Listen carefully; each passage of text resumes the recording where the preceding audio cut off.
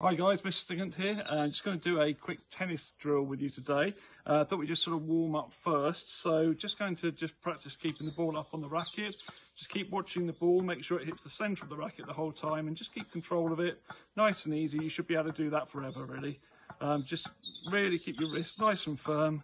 Don't overdo it with your arm and just let it hit the racket and bounce.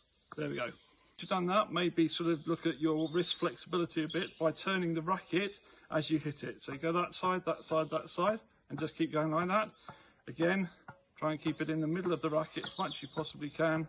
Don't overplay it with your arm. There you go. Now we're just going to try a little bit of a volley against the wall. Key thing to remember here is we're not using a big shot from our shoulder, it's just a little punch shot. The crucial bit with volleying is that you keep your racket head above your wrist.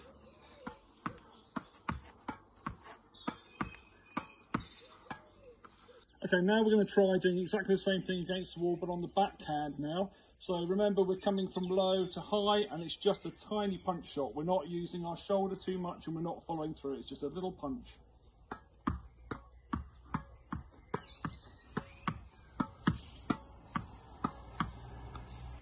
Okay, so now we're just going to do a rotating machine to help me again. If you've got somebody else to help you, even better than hitting the wall. He's just going to put it up to me. We're going to do forehand first. I'm just going to punch it back to him.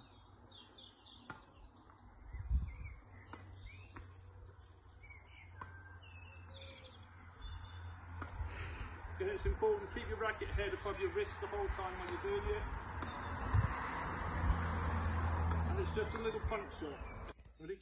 Okay, and again, same thing with the backhand. Just a little punch shot, that's all we're putting forward, a little punch, nice solid wrist, here we go.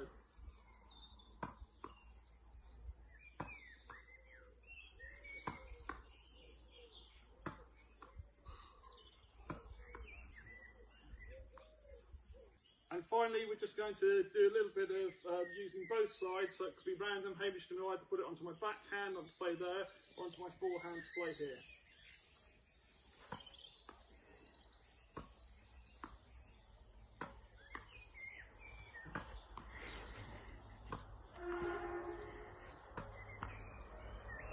Make it difficult for him. Oh, missed it.